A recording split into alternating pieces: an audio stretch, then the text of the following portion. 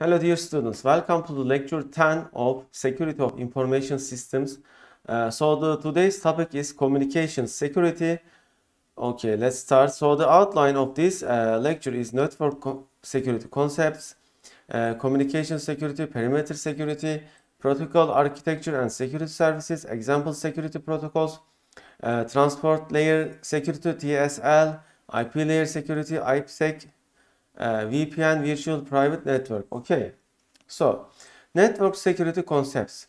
Assume that each organization owns a network, wants to protect own local network, wants to protect communication with other networks. So network security, two main areas there are: communication security. Protection of data transmitted across networks between organizations and end users.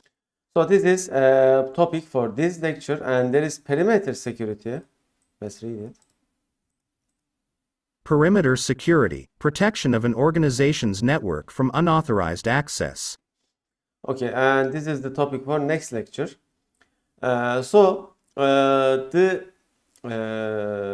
TSL is what we know as HTTPS. We will see that. Okay. So the communication architecture. Okay, let's analyze this. There is service layer protocol. French oceanographer. Oceanographer, what is this? Okay. And there is translation service, translator, encode, Morse code, radio operator. Okay, communication architecture. Encode and transmit.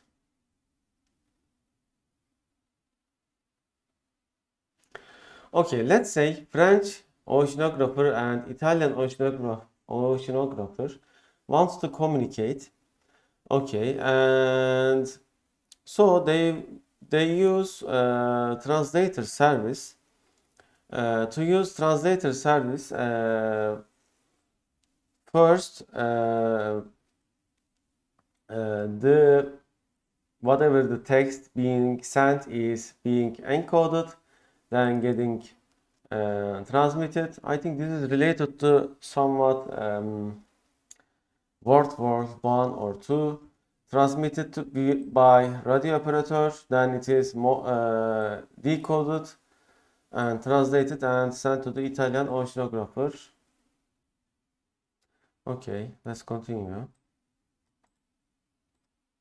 Communication protocol architecture. Layered structure of hardware and software that supports the exchange of data between systems.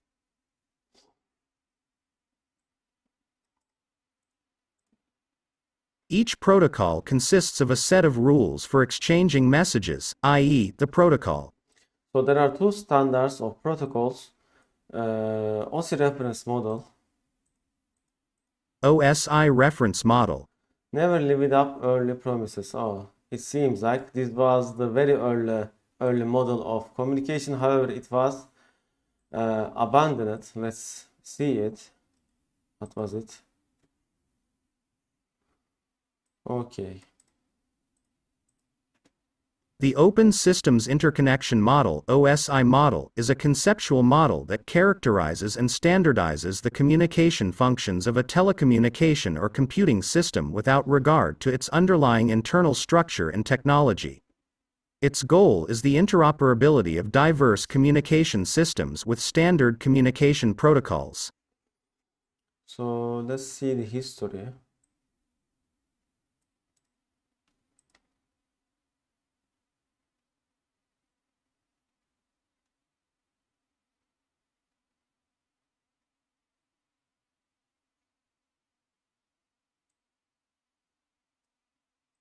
Okay, I think this is what we need. OSI was an industry effort, attempting to get industry participants to agree on common network standards to provide multi-vendor interoperability. 11. It was common for large networks to support multiple network protocol suites, with many devices unable to interoperate with other devices because of a lack of common protocols. For a period in the late 1980s and early 1990s, engineers, organizations and nations became polarized over the issue of which standard, the OSI model or the Internet Protocol Suite, would result in the best and most robust computer networks. 4.12.13. However, while OSI developed its networking standards in the late 1980s, 14.15, TCP/IP came into widespread use on multi-vendor networks for internetworking. The OSI model is still used as a reference for teaching and documentation. 16. However, the OSI protocols originally conceived for the model did not gain popularity. Some engineers argue the OSI reference model is still relevant to cloud computing. 17. Others say the original OSI model doesn't fit today's networking protocols and have suggested instead a simplified approach. 18. Okay, so we now know about OSI model, which was never get popular to use it, and the TCP/IP protocol suite, which we are still using. It is most widely used one, of course. So OSI, Open System Interconnection, developed by the International Organization for Standardization (ISO). Okay, a layer model of 7 layers. Each layer performs a subset of required communication functions. Each layer relies on the next lower layer to perform more primitive functions. Each layer provides services to next higher layer. Changes in one layer should not require changes in other layers. Okay, so the OSI protocol stack is like this. The most deepest layer is physical layer. Then there is data link layer. Then there is network layer. Then there is transport layer. Then the software starts, session layer, presentation and application. I think for first 4 layers are more like hardware related, and the last 3 are software. We will see that.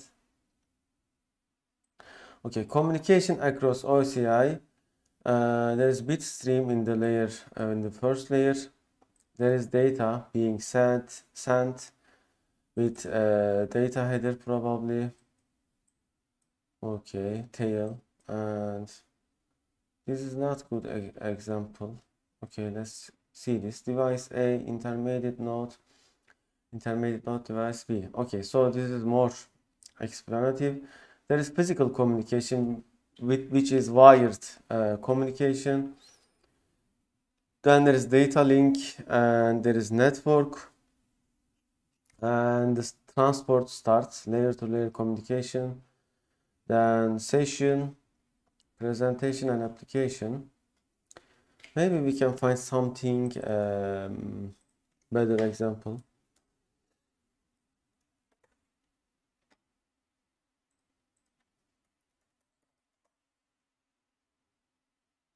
Okay.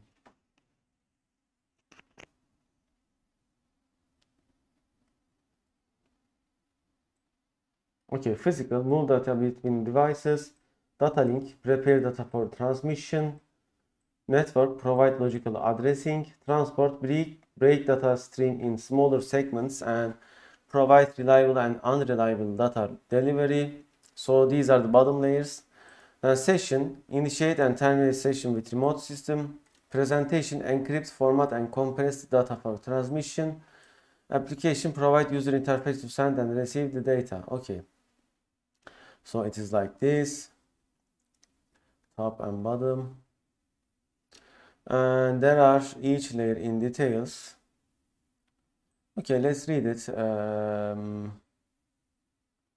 or maybe we should read more about TCP/IP. Okay, I think I will read more about TCP/IP. TCP/IP protocol architecture.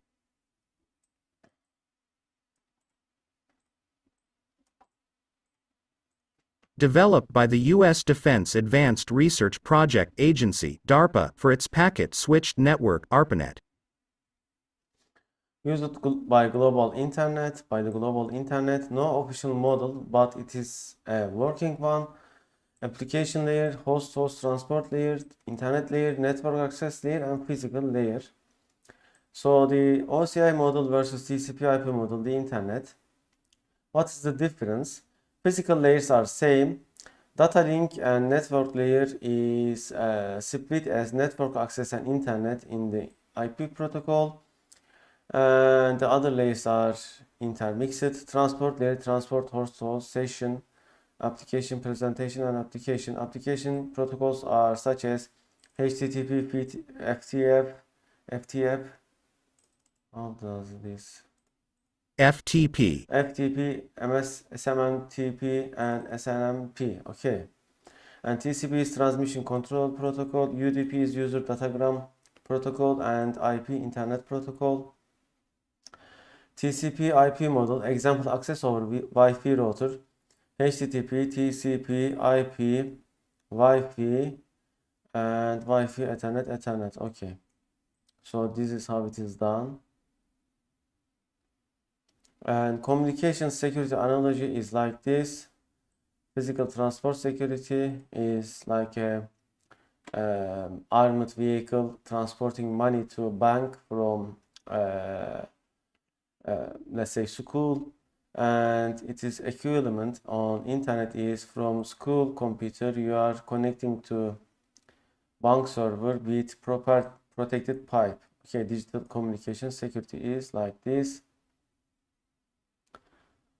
Okay, before delving into security protocols, let's see how does TCP/IP works. Okay, let's try to find a good example for this one.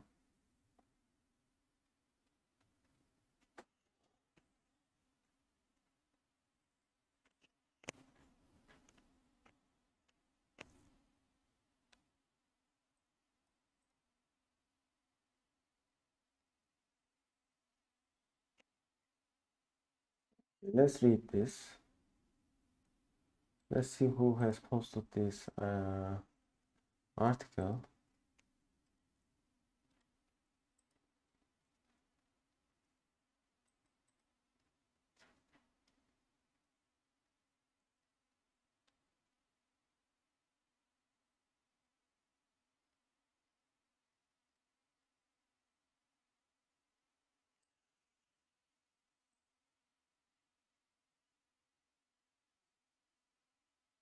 I think I will read the Avast definition. You know, Avast is an antivirus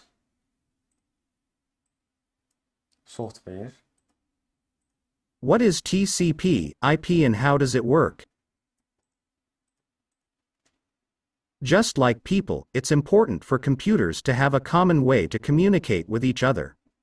Today most computers do this through TCP/IP.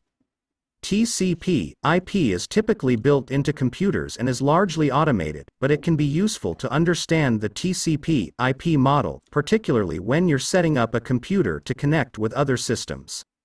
This article explains how TCP/IP works.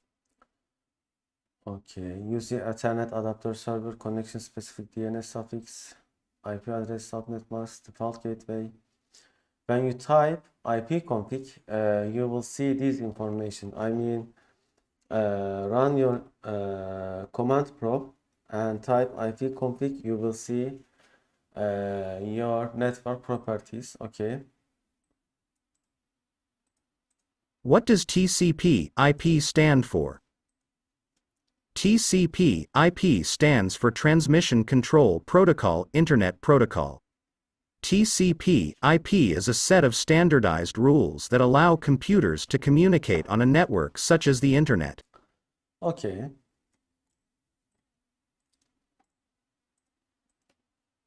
By itself, an individual computer can perform any number of jobs. But computers' real power shines when they communicate with each other. Many of the things we think about computers doing, whether it's sending email messages, watching Netflix, or getting directions, involve computers communicating. These computers may be from different companies, or even located in different parts of the world, and the people and programs using them may use different human and computer languages. Okay.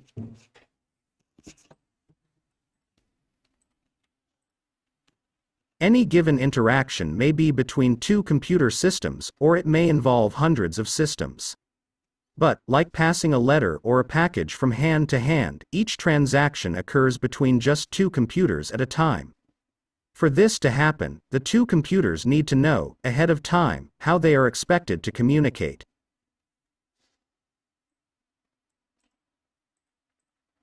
How do they start the conversation? Whose turn is it to communicate? How does each computer know its message was transmitted correctly? How do they end the conversation? Okay, these are the most basic questions when we are communicating between computers. Okay. Computers do this through protocols. A protocol is an agreed-upon set of rules. In human terms, we use social protocols to know how to behave and communicate with other people. Technologies have their own ways of setting communication rules, such as the telegraph using Morse code or a CB radio using codes like 10 to 4. Okay.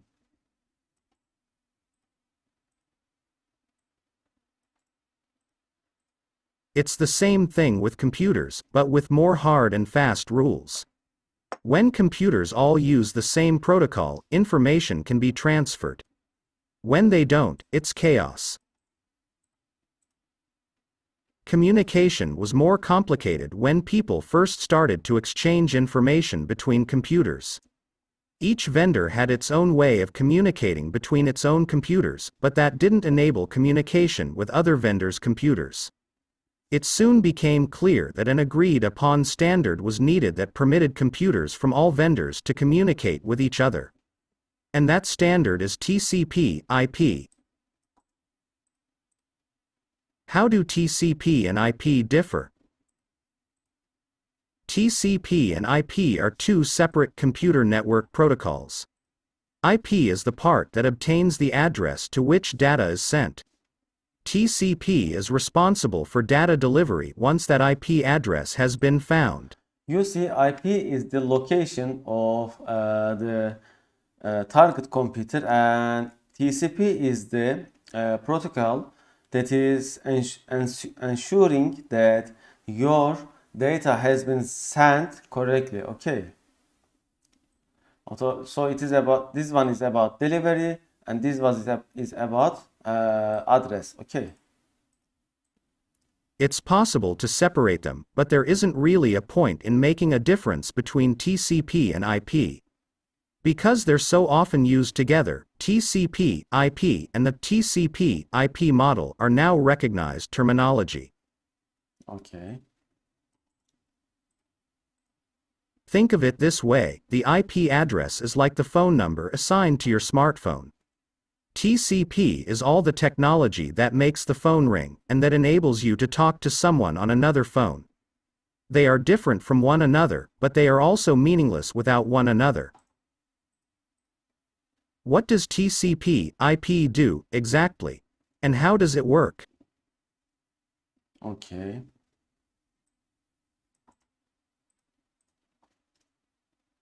TCP/IP was developed by the U.S. Department of Defense to specify how computers transfer data from one device to another. TCP/IP puts a lot of emphasis on accuracy, and it has several steps to ensure that data is correctly transmitted between the two computers.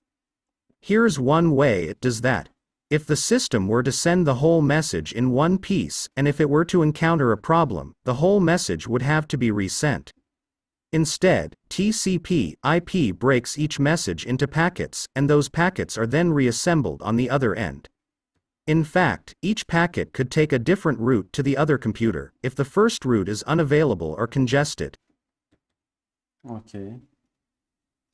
By the way, US Department of Defense has developed so many technologies that we use today.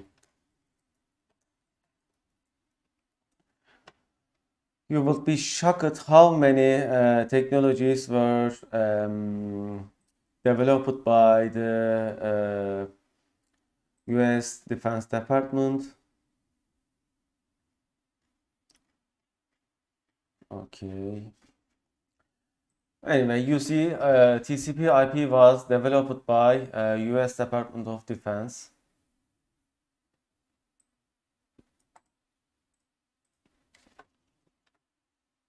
In addition, TCP IP divides the different communications tasks into layers. Each layer has a different function.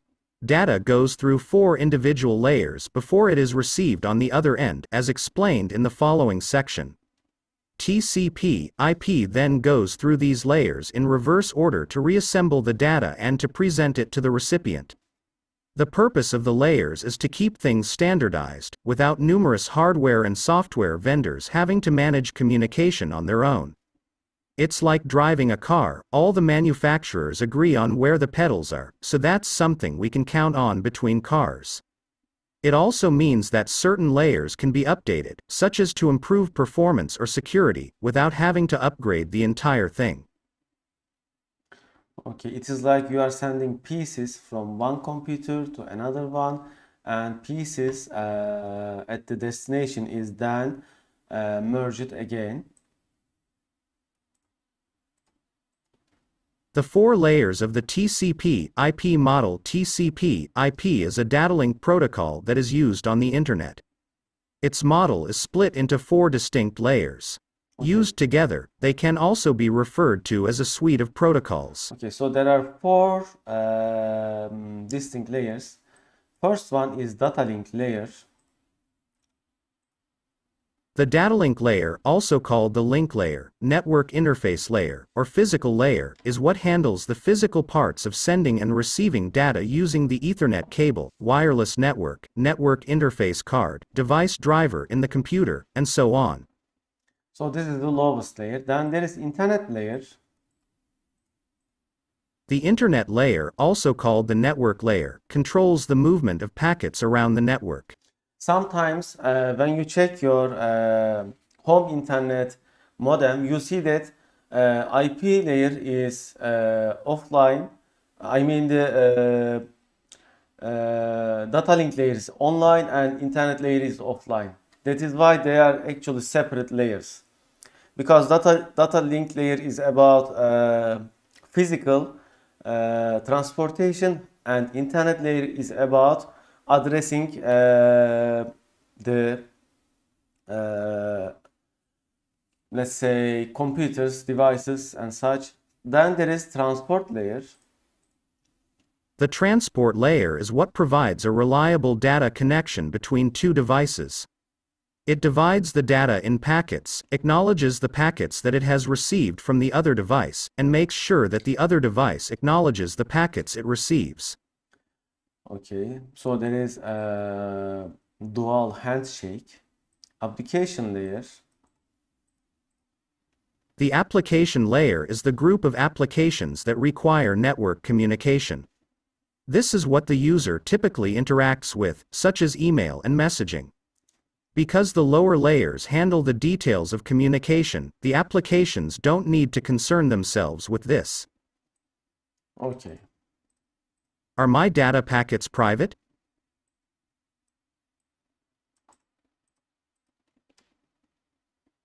No. When the packets are being transmitted between computers, they are vulnerable to being seen by others.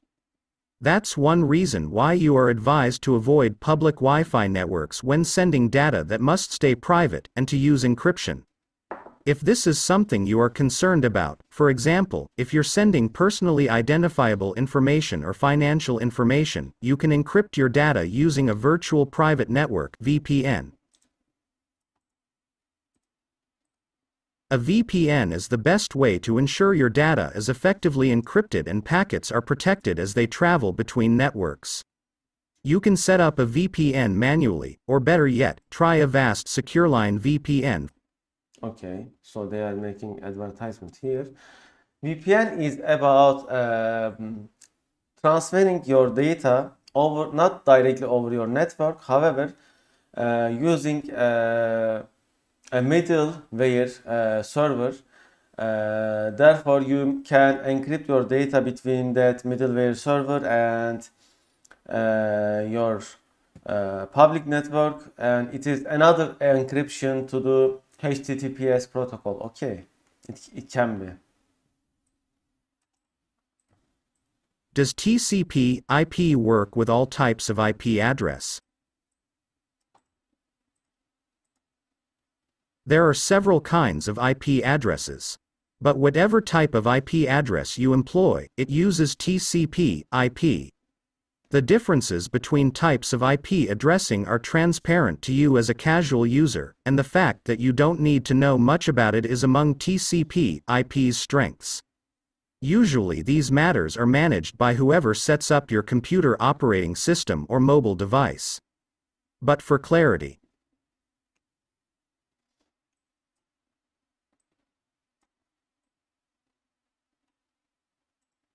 Okay, one moment. There is some.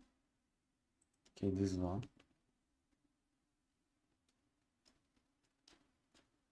Not that one.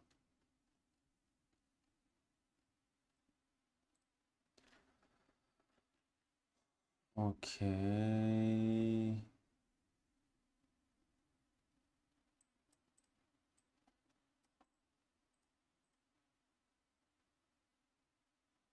static IP addresses stay the same all the time. They are like the fixed address on your house, an unchanging address. Dynamic IP addresses change, or at least they are designed to change.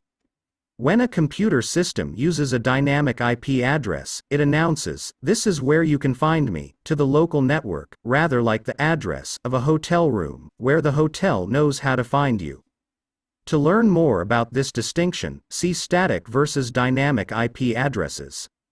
You may have heard of cities where the population is growing so quickly that they've had to create new area codes so new arrivals could get telephone numbers. With the ever-increasing number of connected devices, TCP/IP had a similar problem. The internet was basically running out of IP addresses. So a new version of IP address called IPv6 was developed as an alternative to the existing IPv4 addresses. Here's a more in-depth look at the differences between IPv4 versus IPv6 addresses. Okay, so actually this is more about the topic of network course. So I will just end it here. So there are security protocols. Many different security protocols have been specified and implemented for different purposes: authentication, integrity, confidentiality, key establishment, exchange, e-voting, secret sharing, etc. Okay. Protocols are surprisingly difficult to get right. Many vulnerabilities are discovered years later, e.g. for TLS, drown, poodle, robot, logjam, freak, beast. Some are never discovered, or maybe only by the attackers. Security Protocols Overview. This lecture discusses the operation of two network-related protocols that are in common use. Transport Layer Security (TLS), used extensively on the web and is often referred to in privacy policies as a means of providing confidential web connections. IP Security (IPsec) provides security services at the IP level and is used to provide virtual private network (VPN) services. Okay. So transport layer security, TSL, SSL. Okay. So this is something you are using at your TLS, SSL. everyday life. All our connections in the modern websites, modern servers are encrypted. You see, my connection is secure. Okay. There are certificate cookies. Let's click the certificate. And when you click the details, you can see the certificate details. certification path and such. Okay, so this is HTTPS with TSL SSL protocol. So let's see the history quickly. SSL, TLS, History. 1994, Netscape Communications developed the Network Authentication Protocol Secure Sockets Layer, SSL v2. Badly broken. 1995, Netscape released their own improvements SSL v3. Widely used for many years. 1996, SSL v3 was submitted to the IETF as an Internet draft, and an IETF working group was formed to develop a recommendation. By the way, you may be wondering what is Netscape Communications. Netscape Communications. Netscape was a web browser as far as I know. I have also never used it. Maybe I have used it, but I don't remember at the moment. Let's get some idea about it. Netscape Communications Corporation, originally Mosaic Communications Corporation, was an independent American computer services company with headquarters in Mountain View, California and then Dulles, Virginia. 2. Its Netscape web browser was once dominant but lost to Internet Explorer and other competitors in the so-called First Browser War, with its market share falling from more than 90% in the mid-1990s 3 to less than 1% in 2006. 4. Netscape created the JavaScript programming language, the most widely used language for client-side scripting of web pages. The company also developed SSL, which was used for securing online communications before its successor TLS took over. 5. So you see, Netscape was a pioneer. They have developed SSL and JavaScript programming. So they were a pioneer company. Okay, let's continue.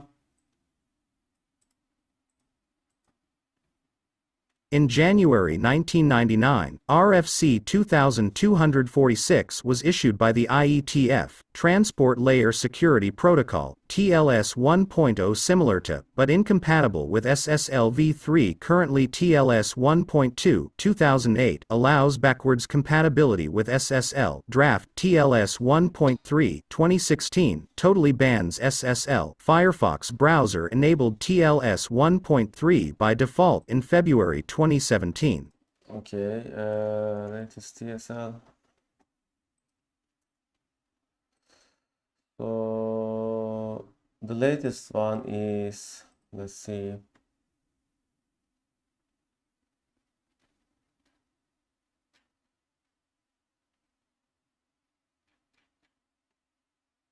TSL 1.3, okay. So this is the latest version. Let's read something about this.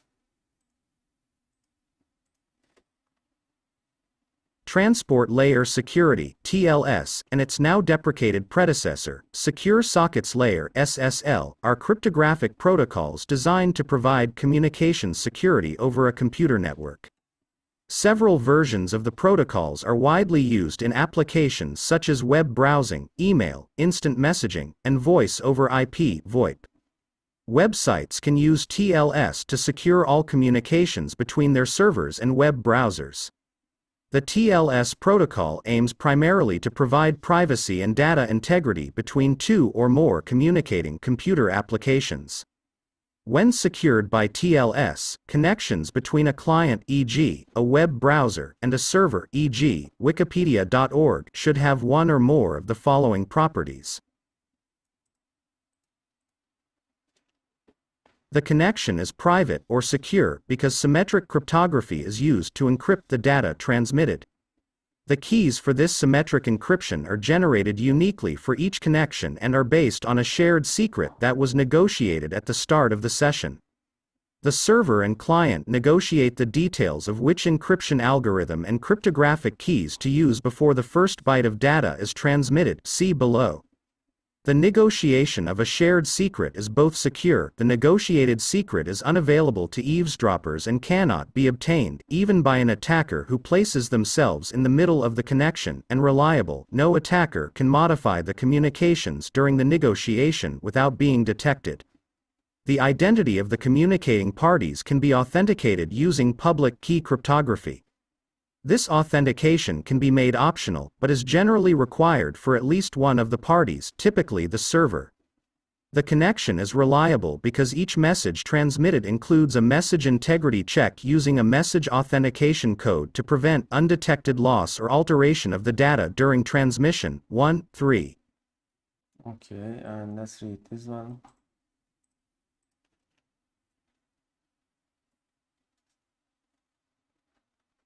In addition to the properties above, careful configuration of TLS can provide additional privacy-related properties such as forward secrecy, ensuring that any future disclosure of encryption keys cannot be used to decrypt any TLS communications recorded in the past.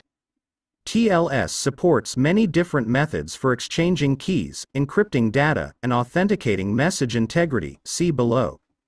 As a result, secure configuration of TLS involves many configurable parameters, and not all choices provide all of the privacy-related properties described in the list above. See the section Key Exchange Authentication, section Cipher Security, and section Data Integrity tables.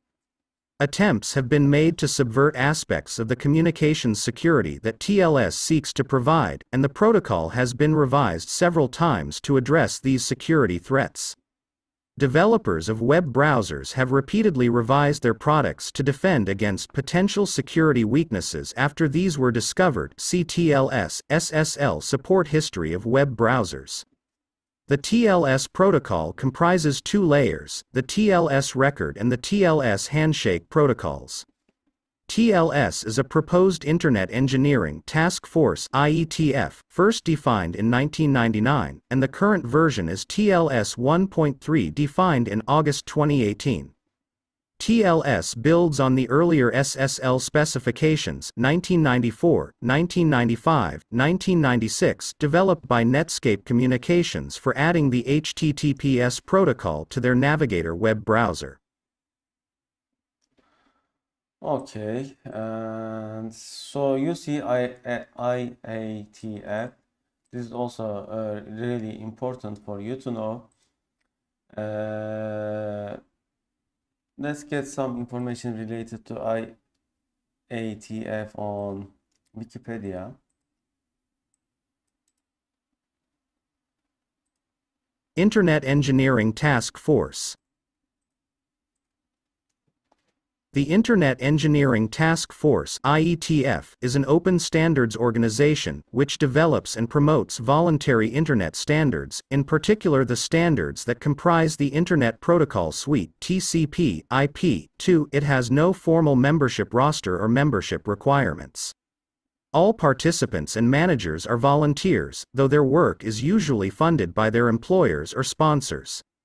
The IETF started out as an activity supported by the federal government of the United States, but since 1993 it has operated as a standards development function under the auspices of the Internet Society, an international membership-based nonprofit organization. Okay, so now you know it. There are RCP codes in IATF. Let's search for this, for example. You see on their website you can find all the RCP codes. They are usually documented like this. You can read about them. You can see their updated version, what are they about, and such. So everyone can contribute. You see there are updates to this one. For example, the latest one is this 7919 and such. You can see the authors and such. Okay, so the versions are like this. TLS Overview. TLS is a cryptographic services protocol based on the browser PKI and is commonly used on the Internet. Each server has a server certificate and private key installed, allows browsers to establish secure sessions with web servers. Port 443 is reserved for HTTP over TLS, SSL, and the protocol HTTPS is used with this port. http://www.xxx.com implies using standard HTTP using port 80. https://www.xxx.com implies HTTP over TLS, SSL with port 443. Other applications, IMAP over TLS, port 993, POP3 over TLS, port 995. Okay, IMAP is for emails, as far as I know. And POP is also about emails. You may look about them if you wonder. So TLS, layer 4 security. And you see when we compare OSI model and TCP IP layers, the TLS operates at the layer 4 transport layer and host-host transport layer. So it is used when the data is being sent to the target computer. Okay. So the protocol stack of TLS is, first there is handshake protocol, and with that way they agree on some keys. Then TLS changed cipher side protocol, TLS alert protocol, application protocol, record protocol, TCP IP. So these are separate protocols, separate layers, and this is in the same layer. TLS Architecture Overview. Designed to provide secure, reliable end-to-end services over TCP. Consists of three higher-level protocols: TLS Handshake Protocol, TLS Alert Protocol, TLS Change Cipher Spec Protocol. The TLS Record Protocol provides the practical encryption and integrity services to various application protocols. Okay.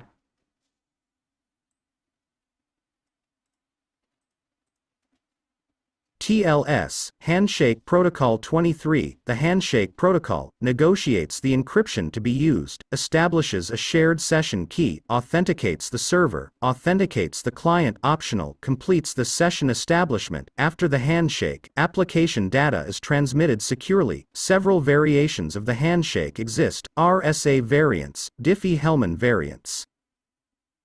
Okay. So this is about handshake.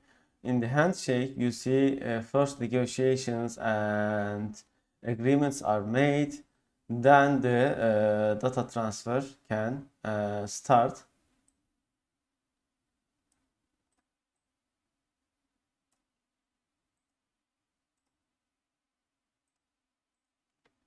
TLS Handshake 4 phases. Phase 1 initiates the logical connection and establishes its security capabilities. Phases 2 and 3 performs key exchange. The messages and message content used in this phase depends on the handshake variant negotiated in Phase 1. Phase 4 completes the setting up of a secure connection. Okay. So you see client says hello at the phase 1 to the server.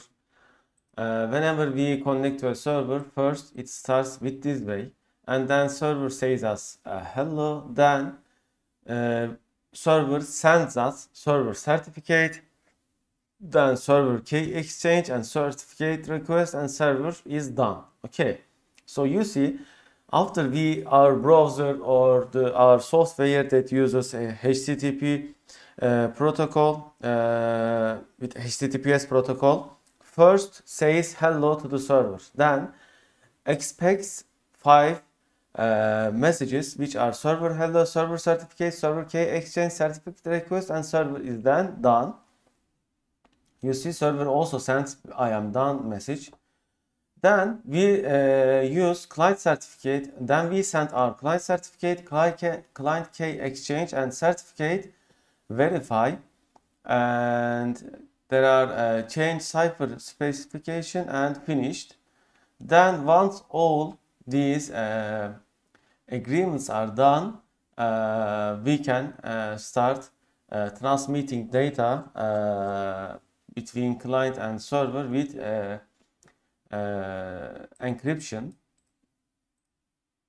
TLS, Simplified RSA-based handshake.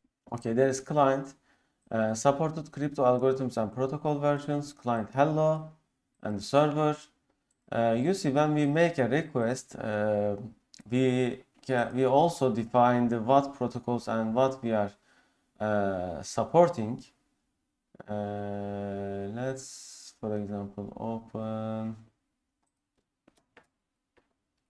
Wikipedia.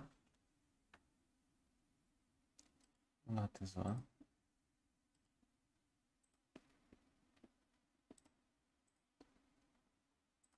Let's open network. Okay. So here our first initialization of request when we check the details. Let's check the details by here. Okay. You see general. Okay, and response headers, request. Okay, first our browser makes a request. So in our request we use a method get and authority to this domain and the path to this page, and the scheme you see is HTTPS. Okay, I am requesting the page over HTTPS protocol. Then I define what methods I accept, our browser. We accept text HTML, XHTML, XML, application XML, image, web image, APGN, and some signed exchange, queue protocol, and such. And which encodings I accept, I define it. Our browser accepts gzip, deflate, and br. These heavily reduces the data being transferred, because the data is usually, if the remote server is supporting, data is transmitted with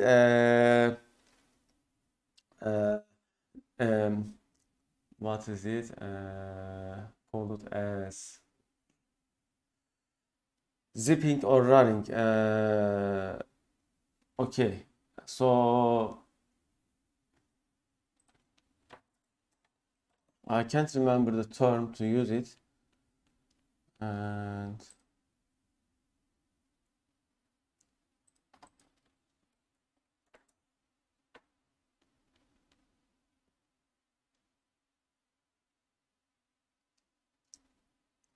okay, compressing. So with these methods, the messages are compressed, then sent, and then they are decrypted, decompressed, and I sent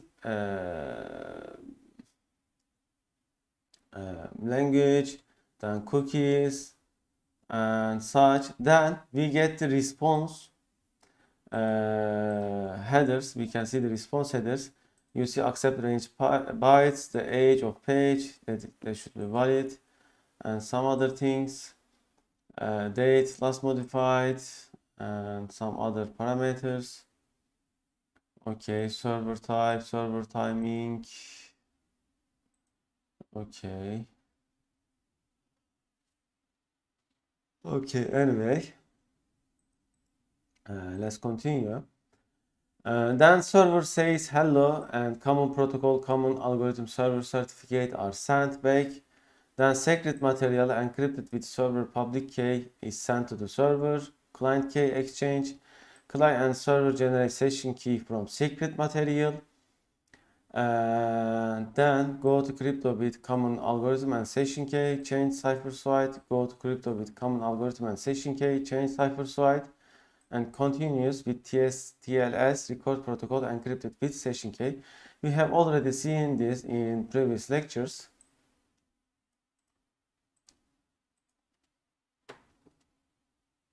TLS, Elements of Handshake 26, Client Hello, advertises available algorithms e.g. RSA, AES, SHA 256, different types of algorithms bundled into cipher suites format. TLS underscore key exchange algorithm underscore with underscore data protection algorithm. Example, TLS underscore RSA underscore with underscore AES underscore 256 underscore CBC underscore SHA 256, RSA for key exchange, AES with CBC mode for encryption, SHA 256 as hash function for authentication and integrity protection. Server hello returns the selected cipher suite. Server adapts to client capabilities. Okay. TLS, Elements of Handshake 27, Server Certificate, by .509 Digital Certificate sent to client. Client verifies the certificate including that the certificate signer is in its Acceptable Certificate Authority (CA) list. Now the client has the server's certified public key. Client certificate. Optionally, the client can send its by .509 certificate to server in order to provide mutual authentication. Server client key exchange. The client and server can establish session key using asymmetric encryption or DH key exchange. Details below. TLS, Record Protocol Overview 28, provides two services for SSL connections. Message confidentiality, ensure that the message contents cannot be read in transit. The handshake protocol establishes a symmetric key used to encrypt SSL payloads.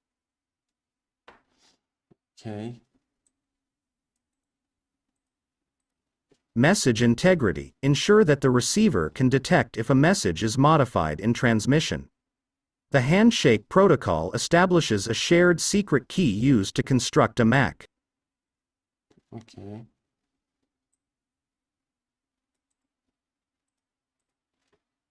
TLS, Record Protocol Operation 29, Fragmentation. Each application layer message is fragmented into blocks of 214 bytes or less. Compression, optionally applied. SSL v3 and TLS, default compression algorithm is null. However, usually based on your application, if it is support and if the server supports gzip or other template, compression algorithms are used and they heavily reduces the data that has to be transferred. Okay, they are really good. Add MAC, calculates a MAC over the compressed data using a MAC secret from the connection state. Encrypt, compressed data plus MAC are encrypted with symmetric cipher. Permitted ciphers include AES, IDEA, DE, 3DES, RC4 for block ciphers. Padding is applied after the MAC to make a multiple of the cipher's block size.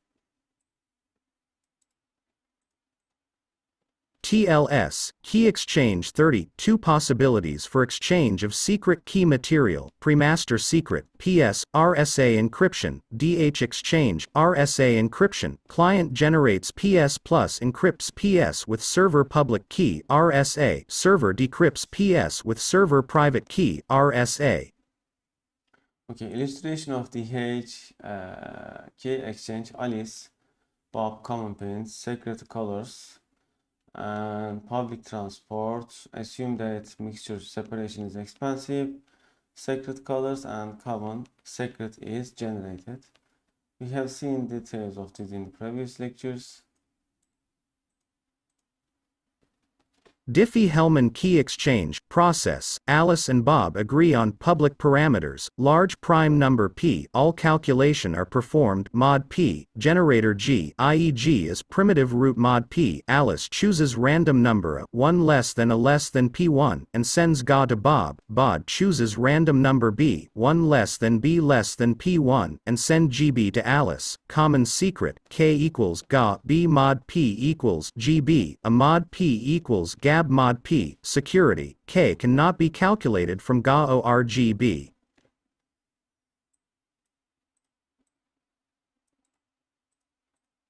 Weakness of DH key exchange. Okay, secure communications. The weakness is if your used numbers are doable to compute in a strong machine. That is weakness, therefore you have to use longer keys.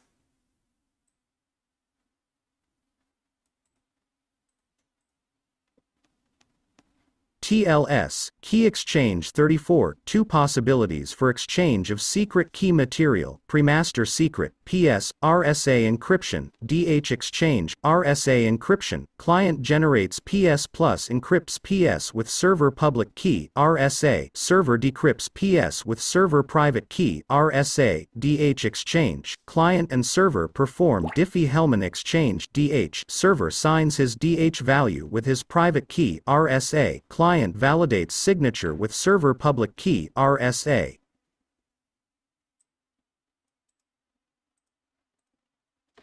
TLS Key Exchange 35 Problem with RSA Key Exchange. Let's assume adversary records complete TLS session. If later private key of server is known, pre-master secret can be decrypted, session key can be calculated, complete payload can be decrypted. With DH exchange, later knowledge of private key is useless, payload remains protected, perfect forward secrecy. Okay.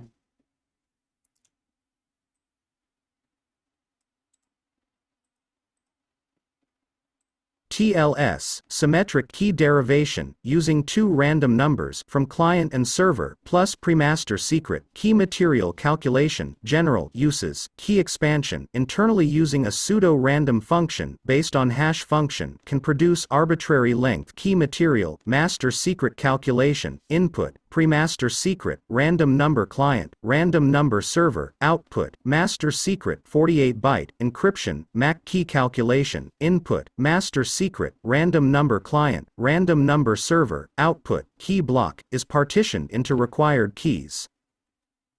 Okay.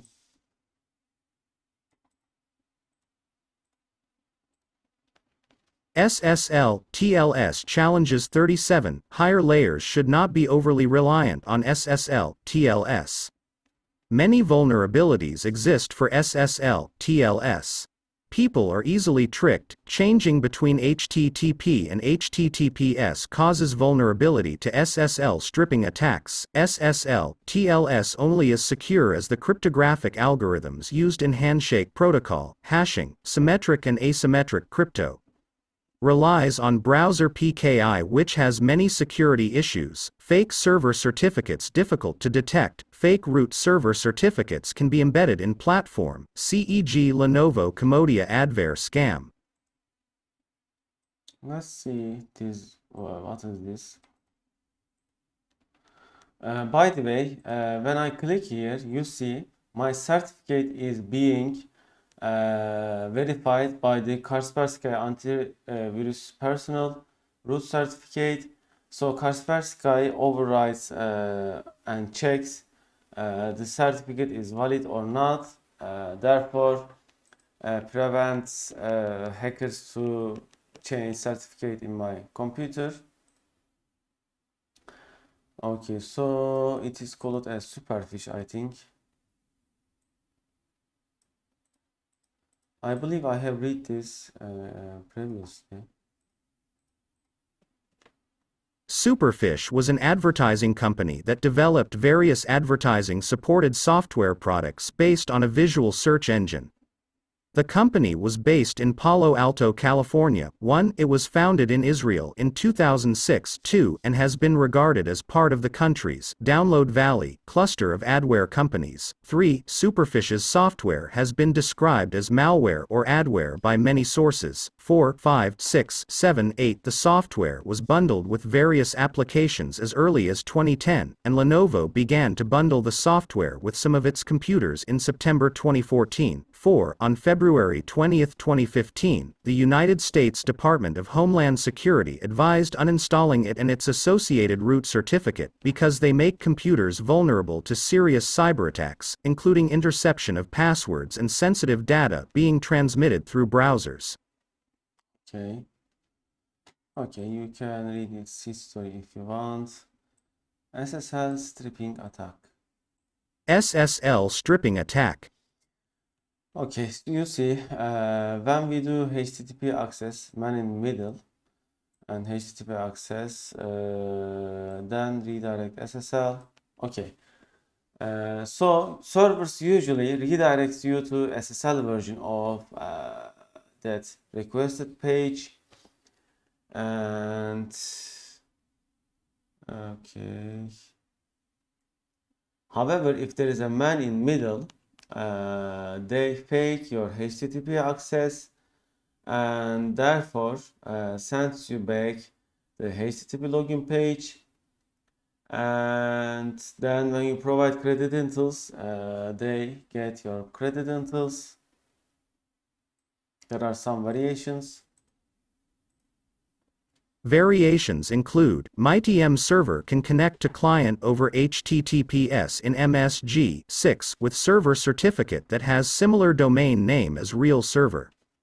Attacker can leave the connection after stealing credentials, then the client connects directly to real server with HTTPS. Attacker just downgrades the HTTPS connection to a vulnerable SSL, TLS version or a broken cipher suite.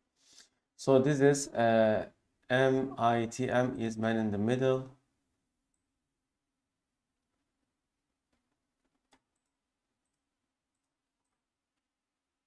HSTS, HTTP strict transport security preventing SSL stripping. A secure server can instruct browsers to only use HTTPS. When requesting website that uses HSTS, the browser automatically forces connect with HTTPS.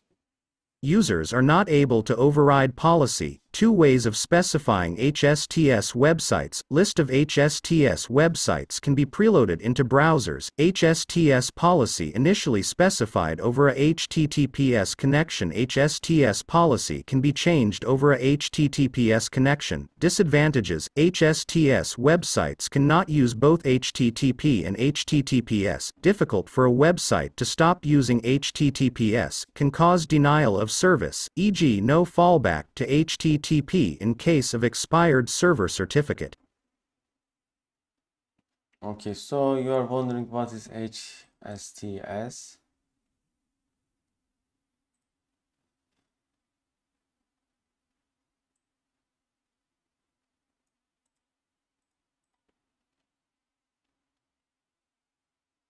HTTP Strict Transport Security (HSTS) is a web security policy mechanism that helps to protect websites against man-in-the-middle attacks such as protocol downgrade attacks 1 and cookie hijacking.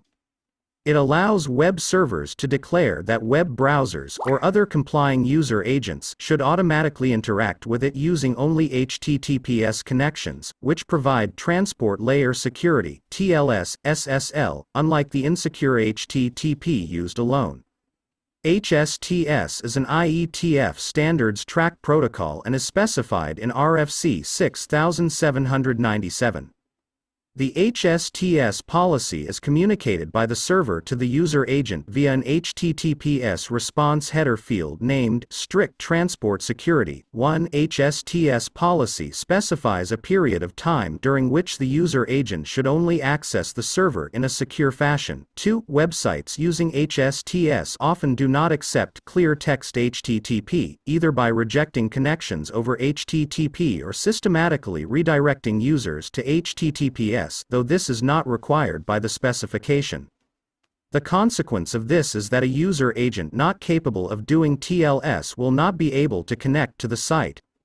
The protection only applies after a user has visited the site at least once, and the way this protection works is that a user entering or selecting a URL to the site that specifies HTTP will automatically upgrade to HTTPS without making an HTTP request, which prevents the HTTP man-in-the-middle attack from occurring. Okay, so let's see what is man-in-middle attacks.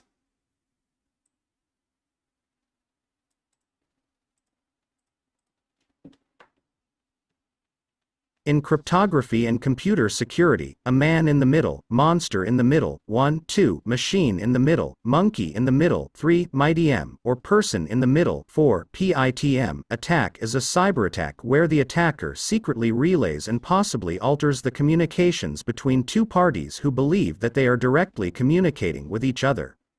One example of a MITM attack is active eavesdropping, in which the attacker makes independent connections with the victims and relays messages between them to make them believe they are talking directly to each other over a private connection, when in fact the entire conversation is controlled by the attacker. The attacker must be able to intercept all relevant messages passing between the two victims and inject new ones. This is straightforward in many circumstances. For example, an attacker within the reception range of an unencrypted Wi-Fi access point could insert themselves as a man in the middle, 5, 6, 7, as it aims to circumvent mutual authentication. A MITM attack can succeed only when the attacker impersonates each endpoint sufficiently well to satisfy their expectations. Most cryptographic protocols include some form of endpoint authentication specifically to prevent MITM attacks. For example, TLS can authenticate one or both parties using a mutually trusted certificate authority.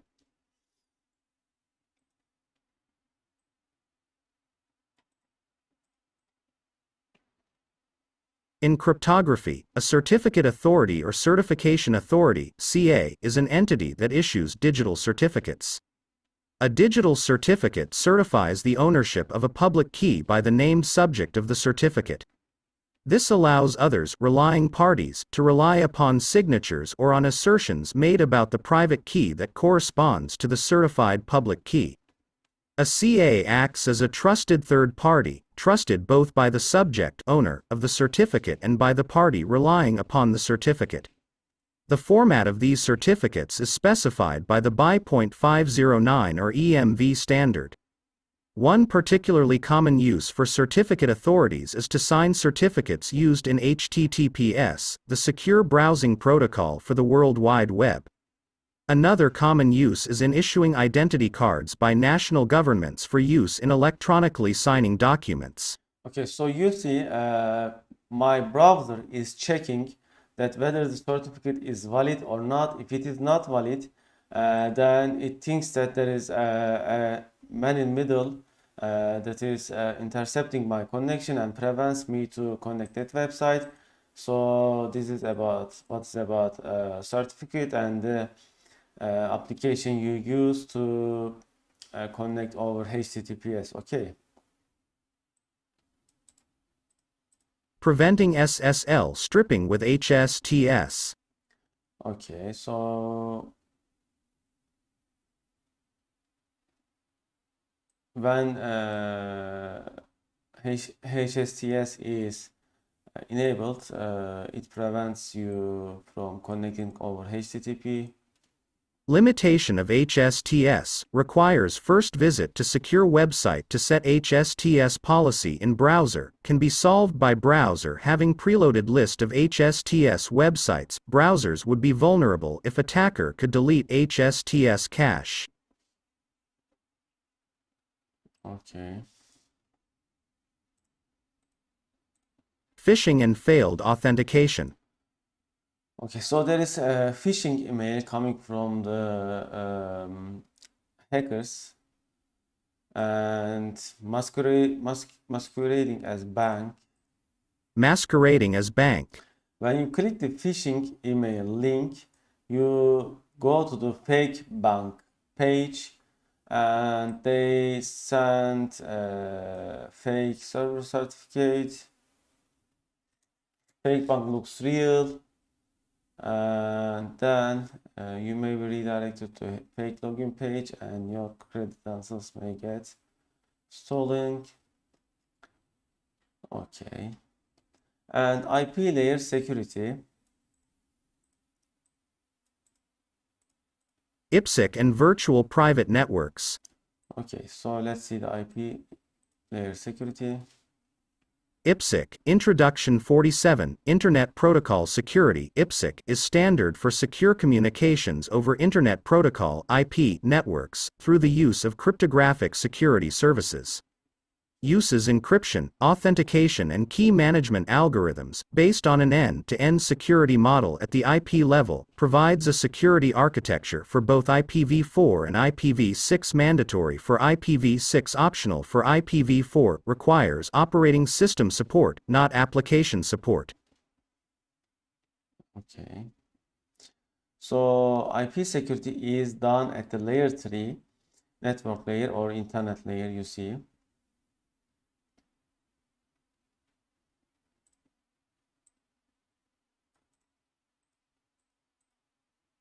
IPsec, Security Services 49, Message Confidentiality, protects against unauthorized data disclosure.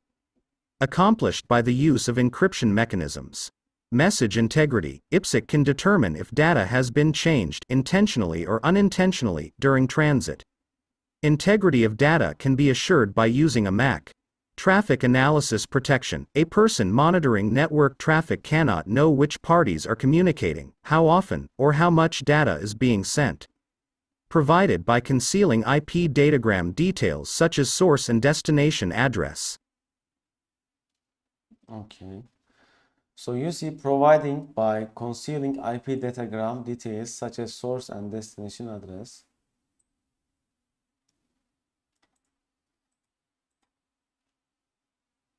IPsec, Security Services 50, Message Replay Protection, the same data is not delivered multiple times, and data is not delivered grossly out of order. However, IPsec does not ensure that data is delivered in the exact order in which it is sent. Peer authentication, each IPsec endpoint confirms the identity of the other IPsec endpoint with which it wishes to communicate. Ensures that network traffic is being sent from the expected host. Network access control, filtering can ensure users only have access to certain network resources and can only use certain types of network traffic. IPsec, Common Architectures 51, Gateway to Gateway Architecture, Host to Gateway Architecture, Host to Host Architecture. Okay, IPsec gateway architecture is like this. There is VPN gateway, internet VPN gateway. So your local network goes to the internet by VPN gateway. Okay. And host gateway is like this. There is host, which is, for example, my computer. I directly connect to the internet. However, when I connect the target network, I use a VPN gateway, and there is host-host architecture, which I directly connect to my host. IPsec, Protocols Types 55, Encapsulating Security Payload ESP, Confidentiality, Authentication, Integrity and Replay Protection, Authentication Header, Authentication, Integrity and Replay Protection. However, there is no confidentiality. Internet Key Exchange (IK), negotiate, create, and manage security associations. A connection consists of two SAW security associations, one SAW for each directions. Each SAW is described by a set of parameters. Okay.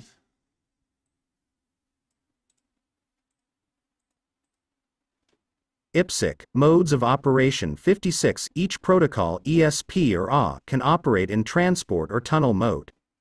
Transport mode operates primarily on the payload data of the original packet. Generally only used in host-to-host architectures. Tunnel mode, original packet encapsulated into a new one, payload is original packet. Typical use is gateway-to-gateway and host-to-gateway architectures. Okay, transport modes ESP, original packet IP header data.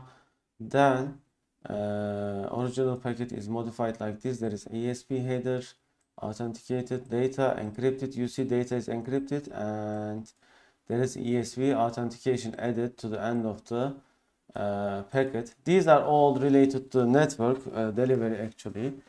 And you see packets are modified to encrypt the data, and additional packets, additional data is added to the packet, of course, for transport mode ESP.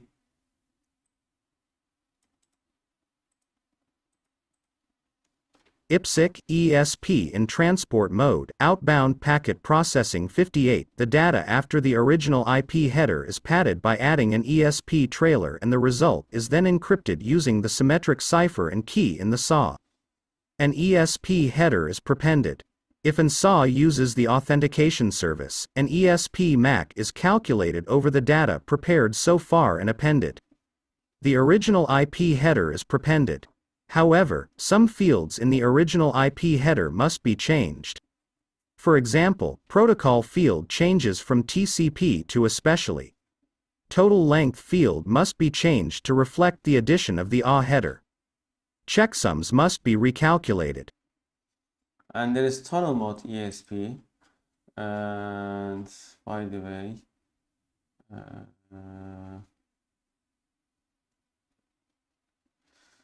one moment.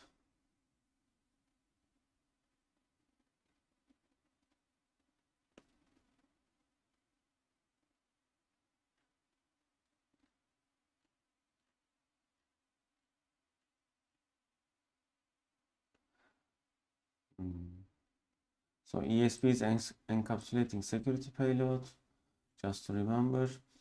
And we have the original IP packet, then new IP header is added.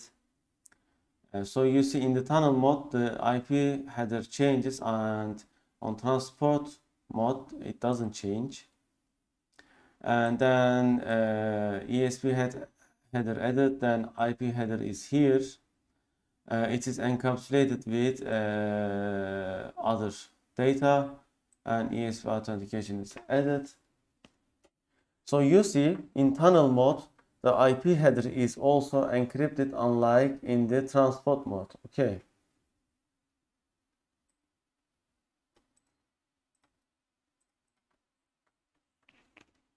IPsec ESP in tunnel mode, outbound packet processing 60. The entire original packet is padded by adding an ESP trailer, and the result is then encrypted using the symmetric cipher and key agreed in the SAW. An ESP header is prepended. If an SAW uses the authentication service, an ESP MAC is calculated over the data prepared so far and appended. A new outer IP header is prepended.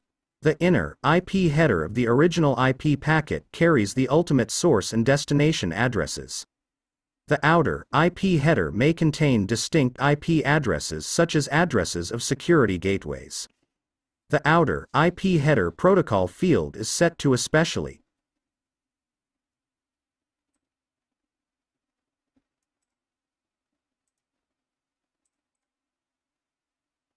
Security Association 61. A security association SAW contains info needed by an IPsec endpoint to support one end of an IPsec connection.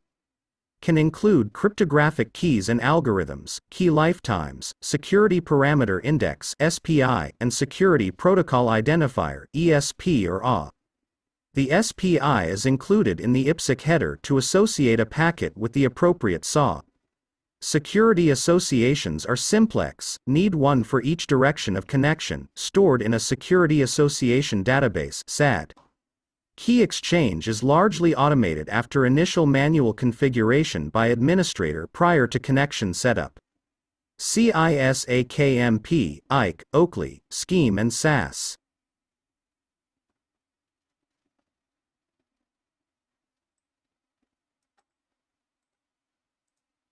Key exchange. Alice and Bob have common, long-term, secret SDH exchange is authenticated, MIDM not possible, after each session, session key is destroyed, perfect forward secrecy. Typical usage of IPsec, VPN.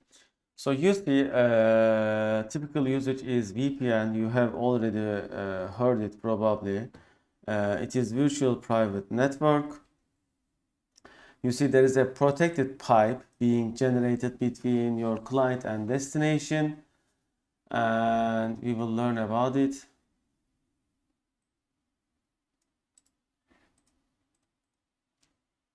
Risks of using IPsec for VPN 64. IPsec typically used for VPN, virtual private networks. A VPN client at external location may be connected to the internet, e.g. from hotel room or cafe, while at the same time being connected to home network via VPN.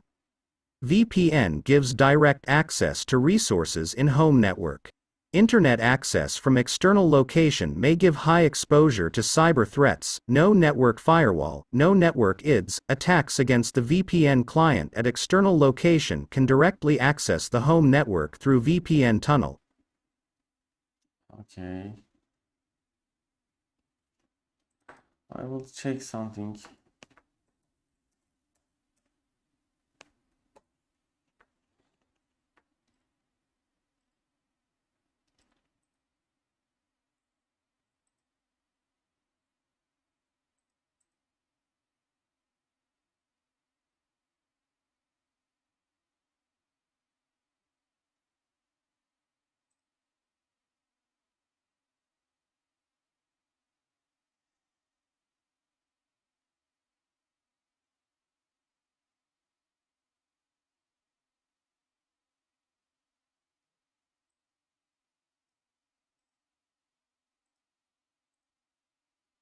IPsec's protocol objective is to provide security services for IP packets such as encrypting sensitive data, authentication, protection against replay and data confidentiality. As outlined in our IPsec protocol article, encapsulating security payload ESP and authentication header AH are the two IPsec security protocols used to provide these security services.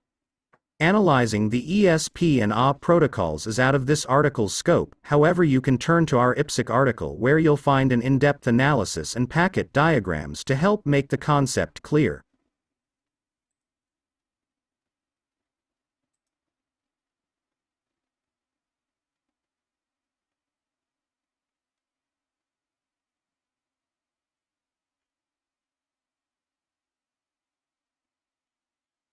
Okay, these are more related to network. If you are wondering how they work, you can check them. I will add these to our lecture slides.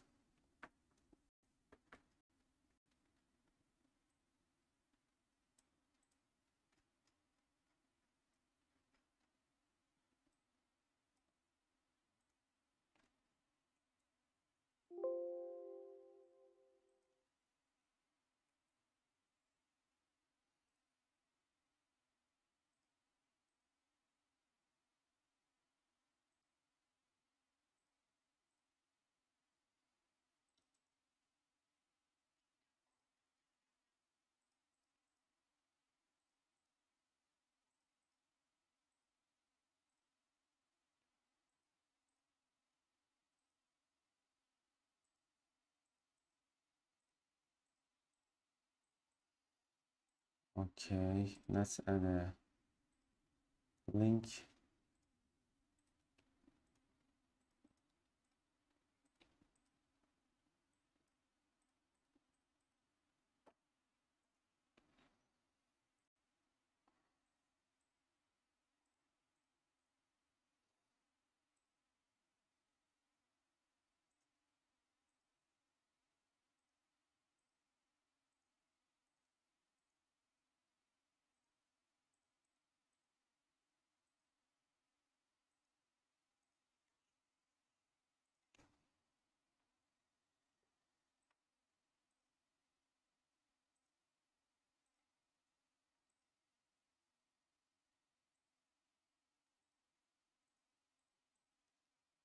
Risks of using IPsec for VPN 64. IPsec typically used for VPN, virtual private networks. A VPN client at external location may be connected to the internet, e.g. from hotel room or cafe, while at the same time being connected to home network via VPN. VPN gives direct access. Okay, we have read this. So the risk of using VPN, attacker can use your client computer to directly connect your network, home network. Okay. I see. So this is the risk of using VPN. And you can use Cloud VPN. Cloud VPN, a cloud-based infrastructure for VPN, aka hosted VPN, VPNaaS, Virtual Private Network as a Service. Cloud VPNs provide security and globally accessible VPN service access without the need for any VPN infrastructure on the user's end. The user connects to the Cloud VPN through the provider's website or a desktop mobile app. The pricing of Cloud VPN is based on pay per usage or a flat fee subscription. Disadvantages, risks, clear text gap at the VPN provider. VPN provider knows internet usage profile, malicious VPN service. For example, Kaspersky have Cloud VPN. You see Kaspersky VPN. When I enable this, from that moment, my connections will go to the Cloud VPN server, and then go to its target, and from its target it will come back to the Cloud VPN server, and from Cloud VPN server it will come back to me. So my service provider, my internet provider will not see which websites I am visiting, or will not be able to read its content. If it is HTTPS, they cannot already see its content. However, they can see which websites you are visiting, even you are using HTTPS. Okay, so the Cloud VPN is like this. You see from company branch A with protected pipe, you go to the VPN, then it goes back to the branch B, and it is being secured. And there is VPN browsing. User goes to the VPN server, then goes to the internet, and there the message comes back and it goes back to the user. And the famous Tor, the onion router.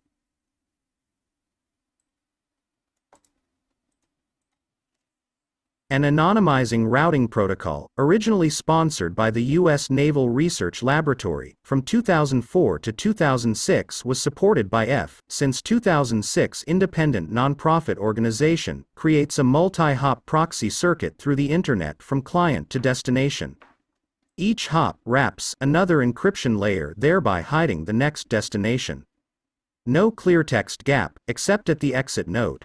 No node knows end-to-end client-server association. Full technical details, https://www.torproject.org/. Okay, so what is clear text?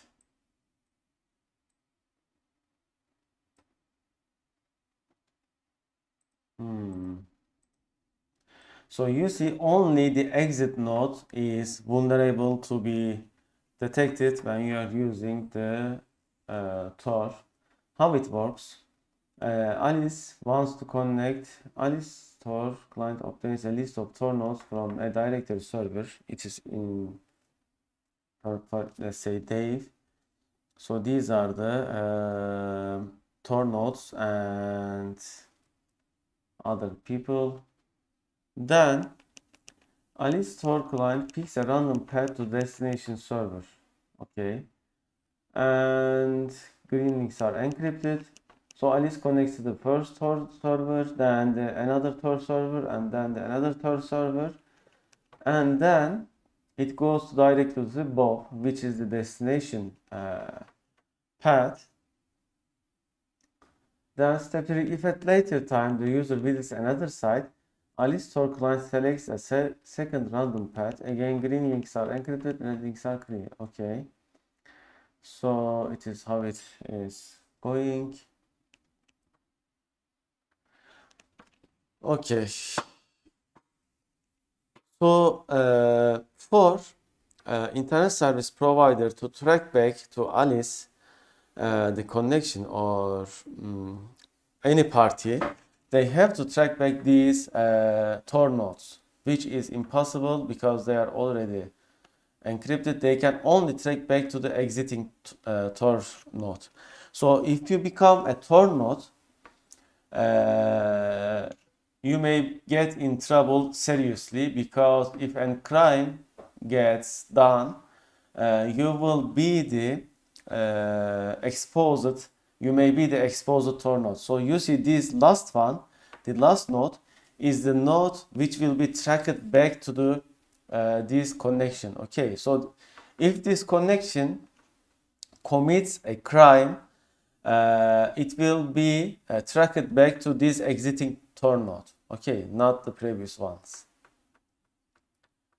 Okay.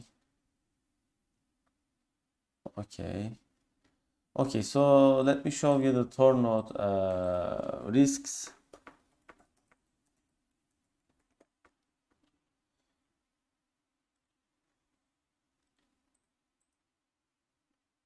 Okay, so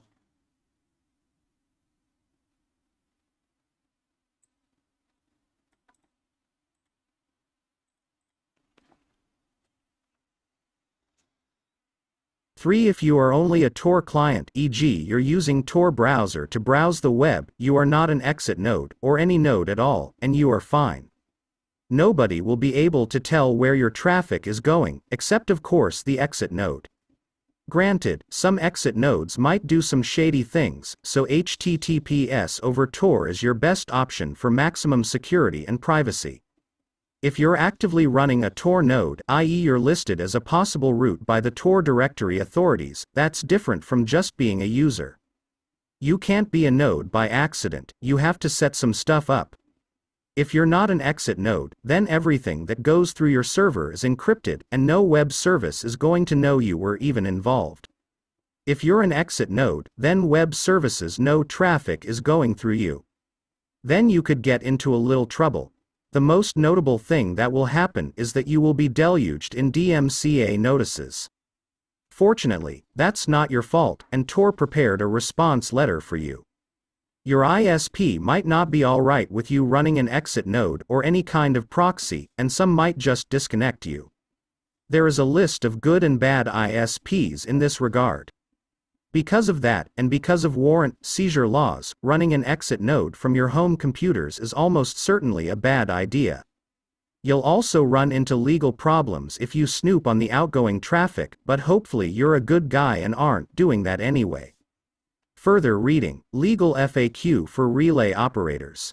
In summary, bad things TM will probably only happen if you're explicitly set up as an exit node, and even so, you'll probably be alright if you take the appropriate precautions as outlined in Tor documentation. If you don't run an exit node, you're good. Okay, you see Tor project is blocked in my ISP, therefore I am not able to connect that website. Okay, I think this is enough for today. This is about communication security. Always use HTTPS. Always make sure that your computer is not inflicted by some malware or some virus, because if virus changes your root certificate, it may expose you to communication attacks. So the certificates are important. Use the updated browsers such as Google Chrome or Opera or most recent Internet Explorer. Don't use unknown browsers, because browser is the thing that checks your certificates or HTTPS connection. Therefore, your browser security is really important. And okay.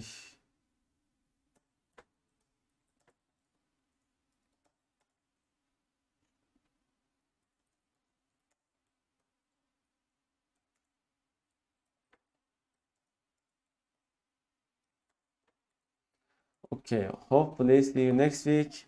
End of lecture.